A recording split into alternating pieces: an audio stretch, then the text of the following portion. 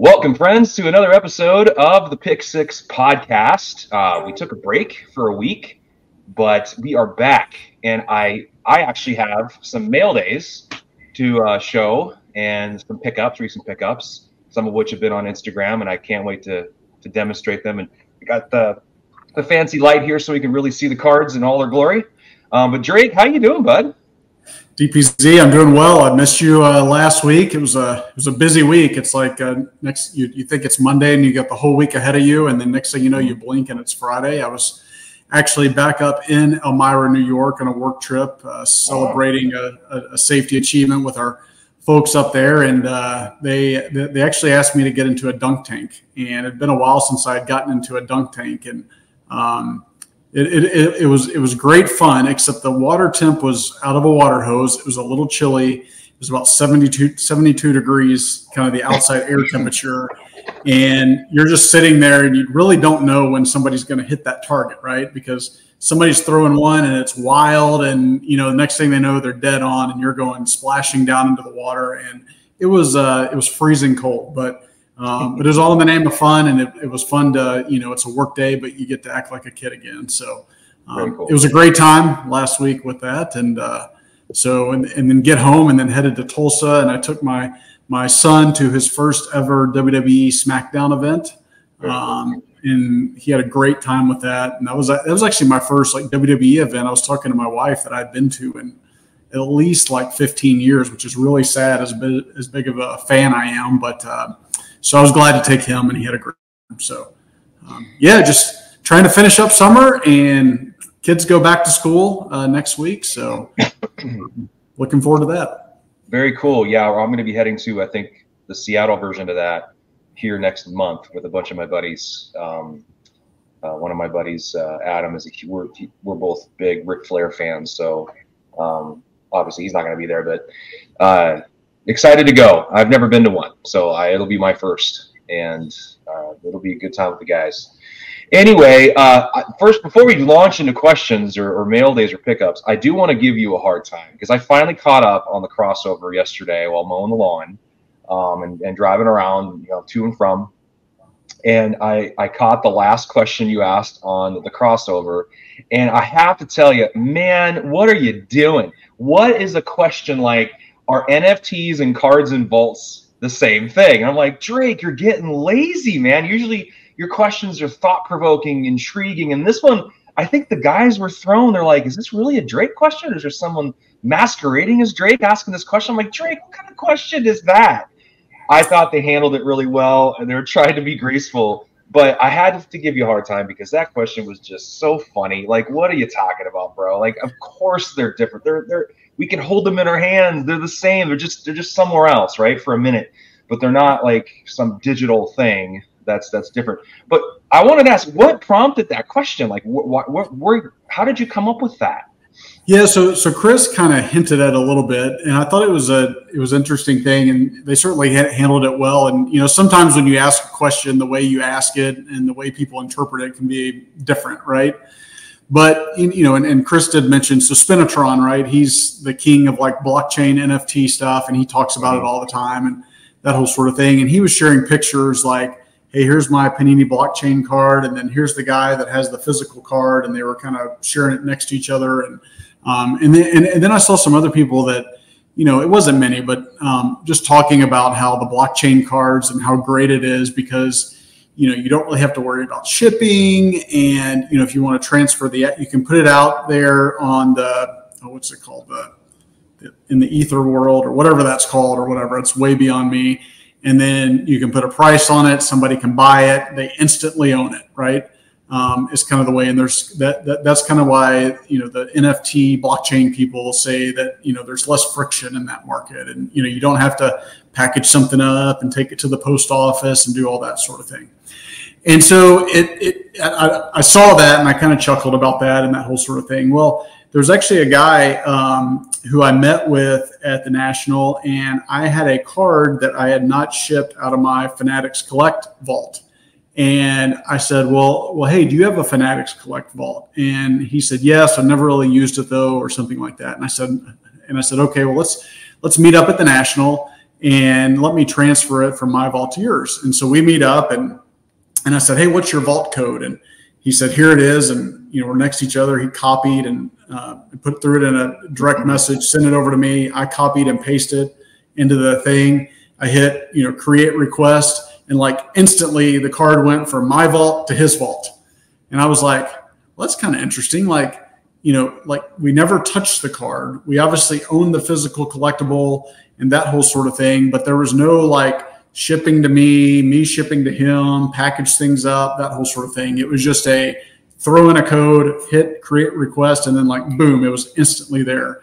And so it just got me to thinking like, and that's why I pointed that out in the question, like, and I know it's huge reason, but besides having, a physical copy of a card, which is a big deal for me and a big deal for collectors, like it made me think of like, at the end of the day, like if you're only keeping your cards in a vault and you're just transferring them back and forth, is there really that much of a difference?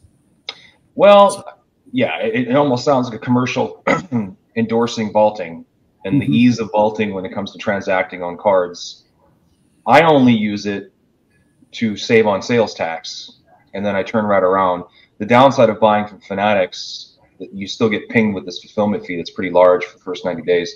Whereas with eBay and PSA, once it hits, there's like a $6 charge, and I'll show a card here that saved me, $1,000 by just vaulting it with PSA. Now, will that change in the future? I'm sure it will, but at least for the next few purchases, maybe I can take advantage of that. But no, that makes more sense now the way you explain it. I think it was positioned differently, almost like we're comparing the two, and it's like they're so different. But yeah, I think when it comes to transacting with them, I like having them in my possession. I don't like vaulting. Like I said, I only use it for saving on sales tax. But I can understand why some people might want the security of having their cards in a vault. But I just like holding them. That's the whole point of having them. Some of these cards, especially these cool 90s cards, it's, in hand, they're totally different than they are in some image right online. And while it's nice to have that security, I still would rather have it in my hands and possess it. So anyway, any mail days, any pickups for you?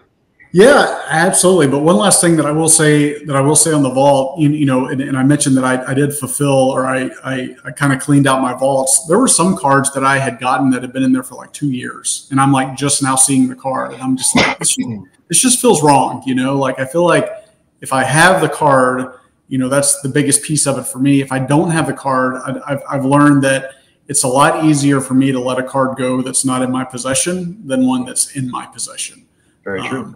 And so, it's super easy to just say, hey, there's a picture of a card, and I can go here and I can click, sell on fixed price. I can click send to auction. I can make a deal, privately and just send it to the other person's vault. It's a lot easier to do it like that. And, part of me for cards is having that attachment to it. So that's the last piece I'll say as it relates to vaults and that sort of thing. Very good. But yes, I did have a mail day. Super exciting. I did post it on my Instagram page at Drake's PC for those who follow me for Peyton Manning. But this is his 2006 Bowman Chrome Superfractor. Wow. It's a BGS 8.5, which doesn't really matter. But I kind of shared before. I own the red as well too. The red's out of 5, and so an individual who I kind of shared a little bit of the story. An individual who knew I collected Peyton reached out to me and said, "Hey, I've got this card. Would you be interested?" And I'm like, "Absolutely." And he goes, "Well, I just sent it to BGS, but I'll let you know when I get it back." And so he got it back. We quickly made a deal. He sent it to me, and I love that. There's lots of things I love about that card, right? And I mentioned in my post that Bowman Chrome had one of ones before 2006, but 2006 is the first year of the Bowman Chrome Superfractor in football. And so I think that's significant. And I do love the design of 2006 Bowman Chrome. There's some of the other years are not my favorite. Like I'm not a huge fan of 2007, just to name one. But it was awesome to get that card. And I'll also say too, like I'm going to end up letting the red go. The red's out of 5. It's super rare, super scarce. You just don't see them. But part of my decision of going to get that Superfractor was, hey, I've got this red, which is less rare, and I can, let that go, let somebody else enjoy that card, and then use that money to help kind of pay myself back for getting that Superfractor. So got it. Super excited to add that one to my collection. So Isn't that the journey we all go through? Part ways with cards to get the more rare cards, the cards that we really want. Well, I have a few. Is that all you got, or is that?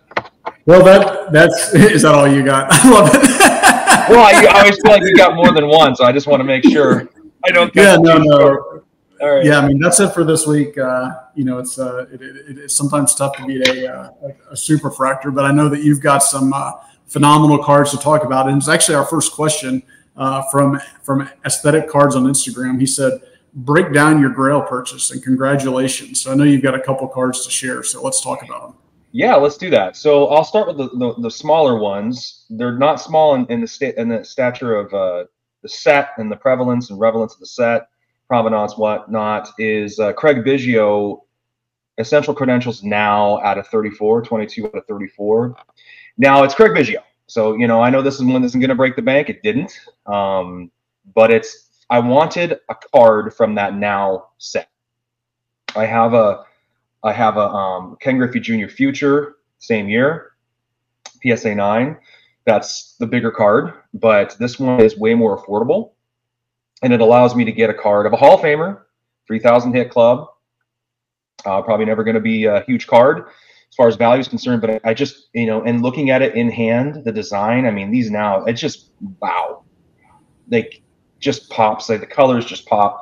So it's exciting to own a card of a player that I used to like when I was younger. You know, he's a strong Catholic. I'm a very strong Catholic too. So there's an identity there. He's a Houston Astros, so as a Mariner fan, it's kind of bittersweet to be buying any Astro cards, but this is from the 90s when I was rooting for everybody, and they weren't playing the Mariners in the 90s. They were in the NL back then. So, but yeah, really, really cool card, Craig Biggio. And I picked up another Craig Biggio. I'm selling the Mirror Gold just because I needed to pay off another thing, and you know, it was a PSA 8, and there's quite a few of them online. So I felt like, but this one's actually a little more rare. PSA 9 Red Crusade out of 25, 15 out of 25. So less than 35, 2 cards. You know, it's Biggio again. This is kind of a cool card. This card in the PSA 10 sold for about $2,000 in like 2017, I think. So it's always been a sought-after card. I think the Red Crusade set itself is going to be a set that you know, gains some steam as people get kind of getting back into the 90s, and some of us at our age that are exploring those sets more. I think that Red Crusade, because it's really cool in hand. Because it's really hard to see it. You know, see, it does have it's a nice refract, and technology was pretty good. Donruss had some pretty cool foil technology back then, so very cool. It's interesting. So first of all, those cards are phenomenal, and I remember back as a kid, you'd open a pack of baseball cards and you'd get a Craig Biggio, and you're like, "This is great," you know, like he was one of those. He was still good. Yeah, he was still, you know. Yeah, and what was interesting, and actually Nick and Brett talked about this on Auction Talk on Stacking Slabs, and I think it's a good topic to bring up, how, you know, the Crusades in baseball have really taken off lately. Mm-hmm. And it's interesting how in different sets and sports and things like that, where like it seems like baseball has long been popular, and like with the Crusades, mm-hmm. And then now football may start to follow suit. But then you have other sets where it's like basketball takes off first, and then baseball or football follow, and then in some cases football takes off first. And so it's interesting to me just to think about how, you know, in different sets, like something leads the way and then everything else follows, but it doesn't translate, you know, specifically across all sets in that same order. Right. I mean, Craig Biggio is not a card to sneeze at. I mean, it's still a card that should maintain. I don't think there's a big collector base for Craig Biggio. There might be Astro fans out there. There might be Bagwell fans that like to pair the two together. He was a guy who had a really big year in 1994, along with the Montreal Expos having a really big year in 94. The Yankees thought they were going to win the World Series in 1994. A lot of things were happening in 94. Griffey had a big year. The strike shortened a season that, I mean, there's a lot of storylines that were happening, and a lot of these players were kind of peaking. I always wonder what would have happened if the season actually finished, because there's a lot of things. There's just, I mean, you can almost do a 30 for 30 on 1994 in baseball. There's lots of different storylines, lots of different players having career years. What would have happened if they would have finished the season and would have went into the playoffs, and who would have won? Would the Expos had moved because maybe they made a long run? There wouldn't be the Nationals. It would change a lot of things. But yeah, so many things left undone by that strike. But that was one of his bigger years. but yeah, 94 or the Red Crusades have always been like really sought after in the baseball community. They're a big card. The Griffey's really sought after. I don't like the grip. I mean, the cool thing about these Biggios is that he looks cool in these cards. Like he's got these cool, like they're good looking stand. I mean, he's like chasing down grounders or he's running after a ball. The Griffey has this really wonky looking swing, like he's swinging and missing in an ugly way. I mean, that's the only drawback on that card is it's kind of ugly. There's so many really cool cards of him where he looks great. I'll show another card that doesn't look all that great. It looks like he's looking like he's hitting a foul ball or hoping it goes fair. I don't know. But those are two cool cards, but those aren't the big ones. The big ones that I picked up, the first of which is my rubies. This is really hard to kind of catch. This even on, it's really, really tough. This is the PSA 8, Barry Bonds, Star Rubies, 1999 Skybox Premium. And this one's out of 50, 21 out of 50. Really cool card. There's only a handful or just a couple of them out there. I think 7 in total. I forgot. Not many. I'm leaning into bonds. I'm keeping my BGS 10 87 Tiffany at Pop 4. So I'm going to keep all 3 bonds I have. And the other one I picked up was this 24 karat gold Barry Bonds. This card to me is probably going to be my biggest card in my collection when it's all said and done. Like I have the 87 PSA 10 Jordan. I think that'll be a decent card, but I think this card's going to just blow it out of the water. I think the rubies will be behind it. I think Bonds is going to catch up to Griffey in value from a value perspective. And Griffey's a $60,000 card with PSA 10, but I think all the 24 karat golds of like prominent players from that era are going to command big dollar. Yeah, I used to have a Craig Biggio 24 karat gold PSA 9 last year. Sold it I wanted to have a big card from a big set. That's kind of my play right now. I want a big player, big card, big set. Less cards, obviously. I don't get to have as many, but I feel like if all that capital is going to be tied up in a card, I wanted it to be a card that I feel like had a good long runway and an ability to improve in value. 24 karat golds they're just amazing. So yeah, that's the story behind that. Sold a bunch of stuff to pay for it, but I even had to let go of some Griffies I didn't really want to let go of, but had to do it. And I scored with Andy from Bye Bye Baby Cards. Bye Bye Baby Cards. Yeah, Andy's a really great guy. Wonderful person to work with. If I ever have a chance to work with him, top shelf, top notch, one of the best. Learned about him from the Precious Metal Gents podcast, which again, one of my favorite podcasts now, thanks to Drake turning me on to that. I think a lot of us 90s savants are kind of, we're all congregating around each other between Brett with Stacking Slabs and Nick and the Precious Metal Gent guys. We're all kind of like circling each other a little bit there and just loving on these cards that mean something to us now. So yep, absolutely. Yep. So phenomenal cards, like you said, those 24 karat golds. Like once you get them in hand, they just blow you away. I'm asked if my Peyton is available all the time, and the answer is always no. It's one of those cards that it would be one of the last cards. I mean, the house would have to be crumbling down around me to let go of that card. It's a beautiful card. The shine on those cards is like none other, and they're just, I mean, there's 24 copies, but you never see them. That set in football was around for 1 year, and it's just a beautiful card. So I think I'm with you. I think these last 2 Bonds pickups are probably the last 2 cards I'd sell. I might hang on to that Kobe super patch just because it's so rare, but I think everything else goes. Maybe I keep a Griffey or 2, but just because the sets are so I believe they're already in crazy demand now. I think down the road, no one's going to be selling them. They're going to get gobbled up. And I think Hall of Fame players, prominent players should hold value. All right. Your big name players obviously will do really well. Will like the average guy who never played very long, who just happened to have a card in that set, will that do well? I don't know about that, but I've always been a proponent against that. It's if that's what you can afford to get your hands on a card from that set, then by all means do it, right? Just because, again, the cards are so cool. Like not everybody can afford the Kobe's or the Michael Jordans or even the Peytons or Jerry Rice's or the Barry Bonds or whatever. Maybe not everybody can get those. then get a card of a player that you like, just to have the card. That's my advice, because they're getting expensive, but they're still attainable at some level. So. Yep, exactly. All right, well, good stuff, and congrats on the pickups. Those are some amazing cards and great 90 stuff. So we'll move on to the next topic. This comes from Iowa Dave Sports Cards on Instagram, and I'm a huge fan of Dave, or a friend of Dave. I'm a big fan of his show, The Shallow End, and so yes, check out the great show. Yeah. So what his question was or topic was how to cope when a card you badly want is priced far too high by an unreasonable seller. And I wrote to Dave and I said, I think this was my crossover topic for the last year and a half.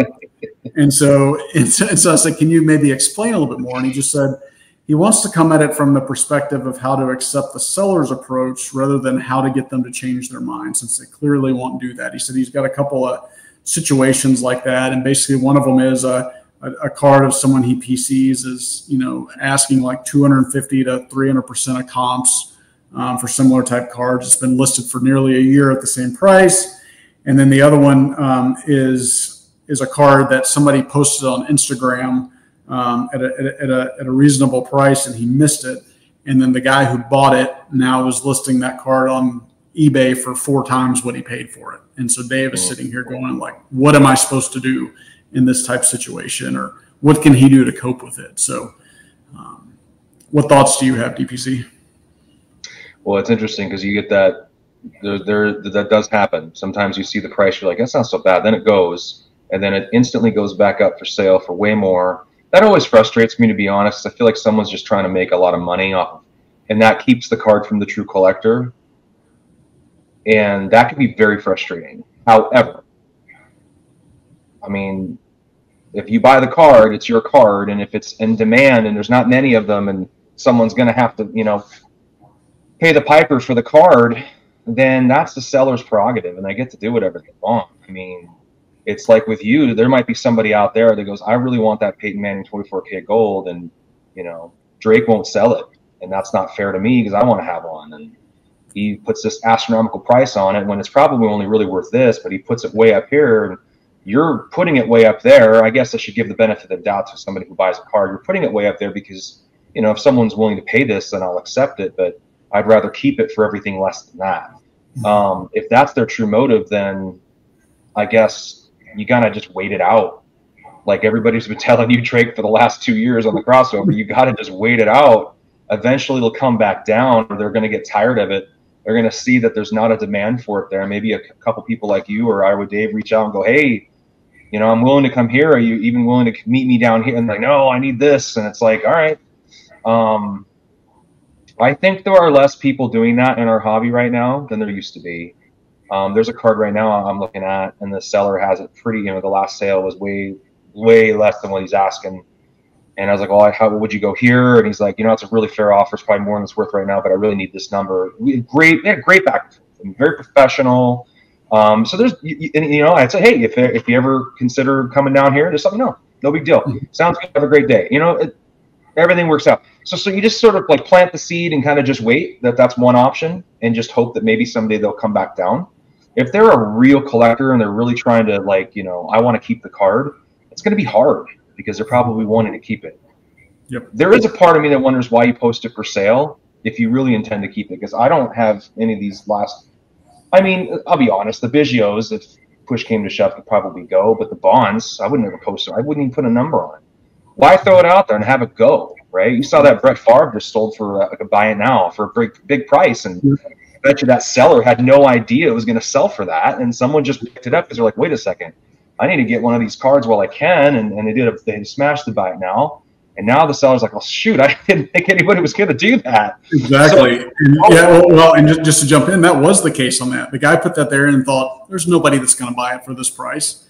And it actually sold, and some other guys in a group chat saw the sale, and they put it in the group chat. The seller actually had no idea that it even sold until he saw the group chat. And he goes, wait, my card sold? He's like, I'm just going to put it way up here. There's no way anyone's going to reach for it, but they did. I mean, maybe he just saw the writing on the wall. Some of those farms were going, so maybe the Now went, and then there was another one that went. I did the Ruby, so you'd think that maybe there's some traction there. the PMG or whatever, to where maybe you need to be careful because there's a run on Favre right now. But I just wouldn't even post it for sale if I'm not intending to sell it at all, because you're also going to get people offering and you're going to get somebody's hopes up. So I'd almost rather it not be visible to me with some crazy price. Maybe people in the comment section can comment on this. Like, if you don't intend to sell it, don't post it and create this anxiety in other collectors that want it, or this frustration in other collectors. And you're going to get Drake asking all kinds of questions on the crossover if you keep doing that. You guys got to stop doing that. Just hide it away. He doesn't see it. He doesn't know who has it, so that he doesn't have that anxiety. But yeah, I think you just have to you got to kind of wait it out, and hopefully build a relationship with the seller. Hopefully they're reasonable. Most of them are. I think most people nowadays are, and especially the collector community, the real collector community. And you'll probably eventually have an opportunity to obtain it. Yep. What do you think? No, for sure. Well, one of the things I asked Dave is I said, what type of cards are you talking about? Because I think it matters, right? And so one of them he said is a 101, and so that was a case that I was in previously, where it was actually before National, and it was a Peyton Manning shield that Kevin Randall, the Captain 37, had. And those of you that know Kevin and seen his Instagrams or podcasts and things like that, he's like, hey, with Peyton, some of these cards are PC. These are my like Mount Rushmore type cards. If you want it, you got to come strong. And if you want this card, you got to pry it from his cold, dead hands. And those are his words. And so I knew, hey, this is a card I really want, and I've had my eye on it for 3 years. And if I really want this card, I've got to come strong for it. And that's what I did. And I think he respected that and respected the offer. It didn't really matter what he had paid for the card and, when he got it and that whole sort of thing. It was, hey, this is a 101 type card, and either I've got to wait it out and either the card gets more expensive or he just never moves it or something like that. And so I think it's important to, let the owner of the card know that you're interested, number one, because you never know when they may be in a situation where they need to move it for whatever reason, right? And so I think the other thing too is and that Kevin told me is other people were interested in that card, but nobody ever made an offer, right? I think they were scared to make an offer. And so I think it's like, don't be afraid to make an offer, because even if it's over comps or something like that, it's a 101. And so that may be your only shot at it. And so, as long as you're comfortable with the price, and it's something that you really want for your PC, I think that's something that you got to do. The other thing is understanding who's holding the card, right? So if you look at their page, and for example, like with Kevin, I know he's a Peyton Manning collector, but I also know he's also a dealer. And so here's some things that he's after, for example. And so while our transaction was a cash deal, I could have also gone out and looked for cards that would appeal to him as a dealer, or maybe the person's not a dealer and they're a collector. You say, okay, this person, they super collect Craig Biggio, let's say, but they've got a Peyton Manning card that I want. So maybe I go out and I find a bunch of, rare and scarce Craig Biggio cards that this person might want. And then I could, move that in there. And that's actually something that's happened to me before, is I've said, hey, is there a card or a player that you collect that if I can find, you would do a straight up trade for this card? And they tell me what it is. And then that's kind of the next hunt, right? Because some people don't want cash. They just want to trade. So I think that's one way to look at it. The other thing is the other one was the Star Rubies. And as you know, and as you share, those aren't one of ones. They are super rare. They are super scarce. But I think you just have to be patient with those, because, while only one or two may pop up a year, one or two may pop up. And so I think it's just be ready to pounce when those happen. So whether it's having cash ready, whether it's having cards to send to consignment, whether you use a card funding service, whatever the case may be, just know that those are rare and scarce. And, I certainly think that you have to be ready to pounce when those come up, because they certainly don't pop up a lot.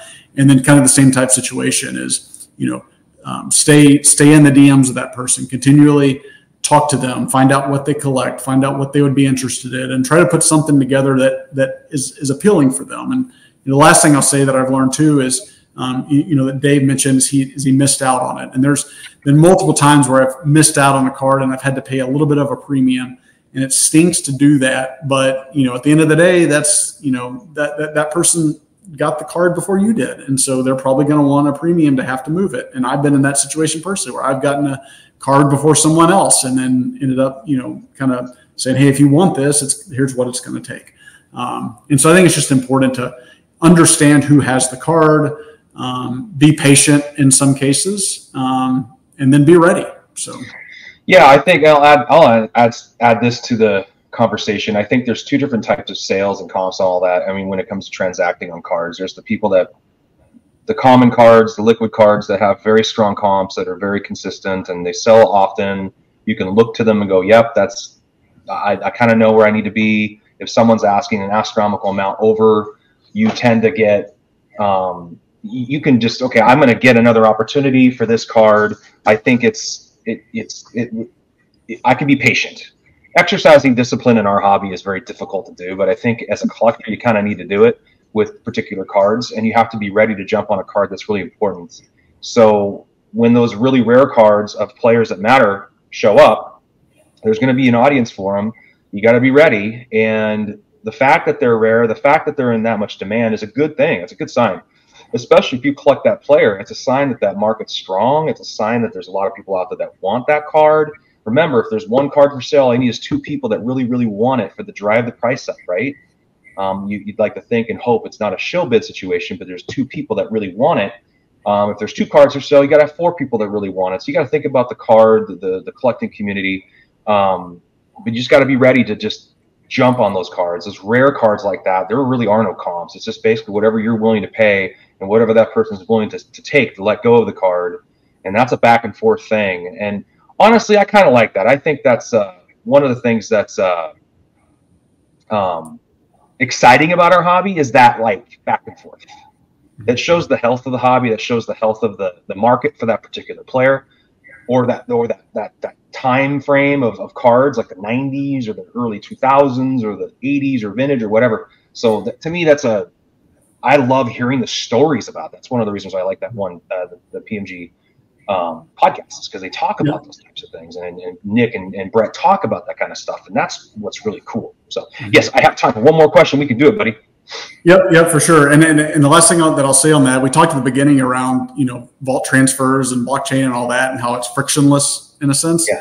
I think that's part of the fun of the hobby is the friction, right? Yeah. If everything was real easy and you didn't have to work hard and try different angles and figure something out, it wouldn't be as fun. I mean, the funnest part of the hobby is the chase and the acquisition story and all that sort of stuff. And so I think, every acquisition story is different. The length of time is different, so on and so forth. And so I think, you just have to take each one kind of in a case by case scenario. And if you're going to sleep at night, you're waking up in the middle of the night, you wake up in the morning and that's the only thing on your mind and it happens multiple days, then I think you just got to figure something out, because that means you really want the card. Because some cases you may really want something because you see it, and then you go to sleep and you wake up the next day and you're like, I don't really feel about that the same way that I thought I did. Absolutely. Well, and that's sometimes these cards come available, like with Andy and getting this 24K bonds. I didn't know I was going to get that card. He was liking and getting excited about the rubies I just picked up on Instagram. We started talking, and I'm like, man, I loved your episode. It's really great. And it's like, one of these days you get a 24K gold. It's just awesome. I love how you have so many of those. He's like, well, actually, I've got a 9 and I have an 8. I might consider getting rid of the 8 just because he's doing his own consolidation to get his own another bigger grail for him. And he's got 2 of them. Obviously, he's not just selling the only one, because he probably wouldn't have sold it, right? But he's got another one, and he's got the 8. I'm like, yeah, let's do it. So we walked in, and it was like he wasn't completely ready yet, but I kind of pushed on it, and eventually we found a deal and made sense. And so yeah, I mean, so these things just pop up, and I think Instagram's a great place for it too. When you show off your cards, it sometimes gives you an audience for people to go, hey, I didn't know you're into that player. I have this card. What do you think? And it's exciting. The whole prospect is exciting. And sometimes you just have to pass because you're just like, I'm not there. I don't have enough to get that. But thank you for thinking of me, and I'll keep that in mind for the future. So yeah, that whole process is really fun. It's fun to listen to the stories from other collectors and what they go through. To me, it's one of my favorite things to listen to. Because I know what it's like, the feeling, and it's exciting, and to see other people be able to get the cards they want, like you getting that's exciting. The whole hobby's talking about it. It's fun. It makes it way more enjoyable. You kind of share your experience with everybody else. So exactly.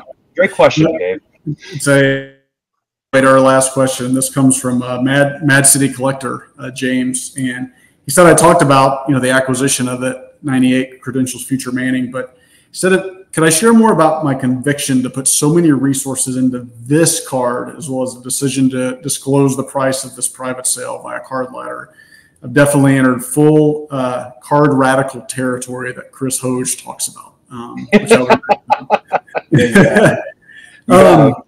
So I'd say, I'll try to keep this brief, but putting, so many resources into this card. I've talked about getting back into hardcore collecting Peyton Manning back in 2021, collecting him as a kid. And when I came back to the hobby, I saw that Credentials Future and I had known about it and I wanted the card. And one went to auction and I wasn't there mentally to say, okay, I'm ready to put this money into a card. But as the hobby evolved for me and I got more, belief in the hobby, and you start to put more disposable income and resources and you further educate yourself and things like that, in some cases your budget may grow, and because your belief grows and you're more comfortable putting more money into a specific card or cards in general and things like that. And so, as one went to auction and I missed it back in, 2022, I lost sleep over it. I was disappointed because I was like, I should have gone harder for the card at that time.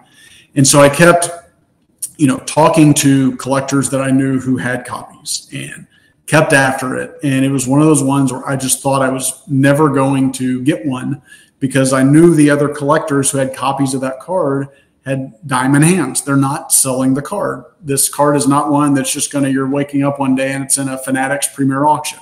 That's not the way this card gets transacted anymore based on who is now holding the card. And so I think that just further created my conviction behind it. And then it was kind of painful to watch and sit on the sidelines as the 90s market grew and people got more convicted around Credentials and PMG and rubies and all that sort of thing. And so I think it just got to a point where when other folks who owned the card, similar to Dave's question, were giving me prices it would take to pry that card from them, I'm like, I can't do that. And then finally, when John gave me a price that was less than that, as I mentioned before, I'm like, gosh, this is a lot of money and it would require a lot of consolidation into my collection. But I've been thinking about this card for years.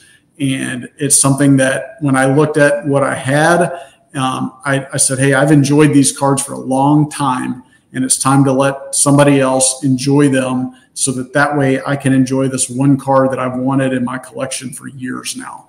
And so that was really the conviction behind, making that acquisition and completing the purchase, because it wasn't something where I just woke up one day and saw it and I thought, wow, that'd be a real cool card to add. It's something that had been on my mind for years, and I've been talking about to multiple people about trying to get one.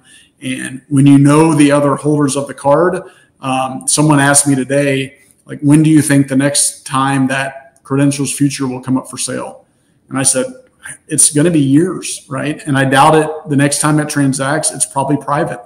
And the private transaction would probably include a trade because, someone may say, hey, I have one, but I would rather have a Michael Jordan Grail than this card. And so if this person can find that Michael Jordan Grail, then hey, maybe that's a trade that person is willing to make. So that's that just furthers my belief that now is the time to pounce versus later, because I don't see that card getting any cheaper, and I don't see it becoming publicly available unless something crazy happens, which sometimes happens, but something crazy. And then just the final piece there around decision to disclose the sale of this. I actually did that, I'll say, from personal reasons, because I find that, and I actually had this happen to me yesterday when I was doing a story sale.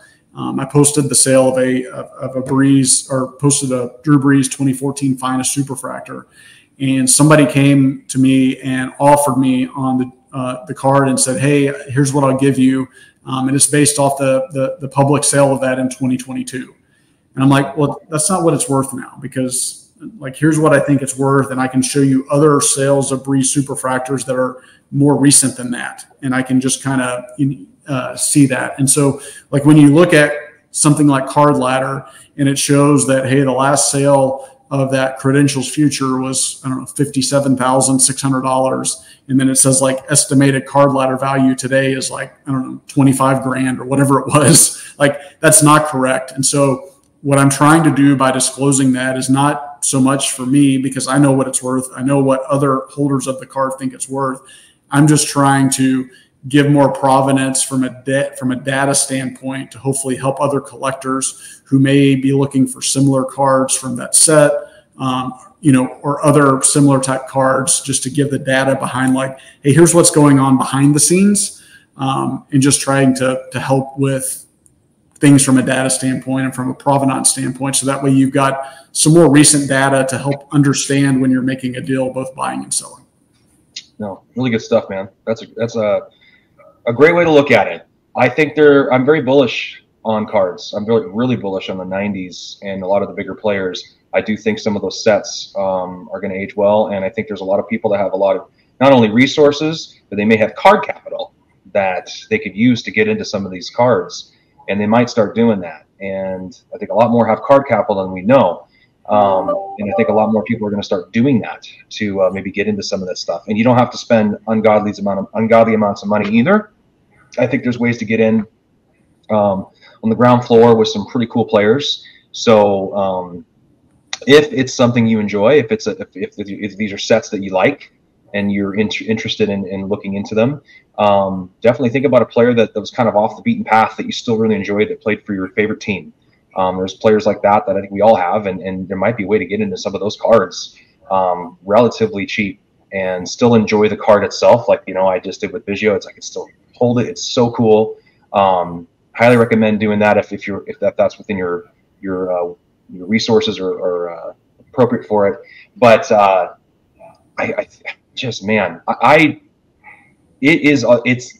it's never ending. I think there's a lot of hobby topics. So there's all the different drama topics that are going on, but I just can't get enough of this kind of conversation. And if you folks aren't really enjoying it, I'm really sorry. I know that Drake and I are really kind of in the thick of it. We really enjoy these topics and these types of cards, these types of players. They're really exciting. It kind of gets you more focused and honing in on what you want to collect and what you want to keep, what you want to hang on to. And I think a lot of us are narrowing that down and going, well, I only really want these cards. Well, I don't have the cash to get them, but I do have some cards I can use to get them. And so that's why a lot of these things are popping up, the fund your card stuff. I'm not going to promote anything like that, but we all do use our cards to pay for other cards that we want to buy, because none of us have the kind of cash lying around for that. But unfortunately, we do have the cards, and you just have to make those tough decisions sometimes, unfortunately. And there's some people who are like, I don't want to do that. I'm happy collecting what I'm collecting, and there's nothing wrong with that.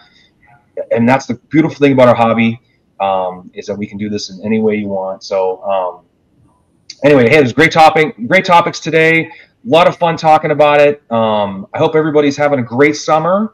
I'm going to say this: next week when we get together, I'm going to be in school. So next week I'll be coming from a dorm room, I'm pretty sure. But Drake and I are going to name off our top 3 90 sets. That's what we're going to do. I just made that decision. Drake didn't even know of it. We're going to top off 3, just 3. That's going to make it tough, because there's probably 4 or 5 sets that are pretty rad and pretty awesome, and that's going to make us have to choose 3. We're going to pick 3 sets we believe 10 years from now are going to be the sets that lead the way and are going to be the big ones that kind of like they're going to be the Mount Rushmore types of sets in the future, that our age group, 35 to 55, are going to be like, I'm glad I got X, Y, or Z, cards that we feel confident about. Now we're just going to be predicting it. Who knows? We're not telling anybody to go buy anything or any of that kind of stuff, even though I kind of recommended it earlier.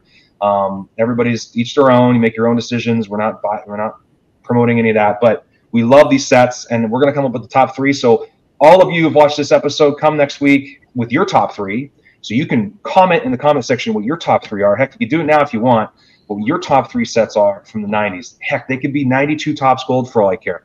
What are your top 3 sets that you love, you enjoy, that bring you joy, that you loved collecting when you were younger, or you've kind of found and really fell in love with as you've gotten back into the hobby or as of late? So top 3 sets, that's what we're going to do. Stick to the 90s.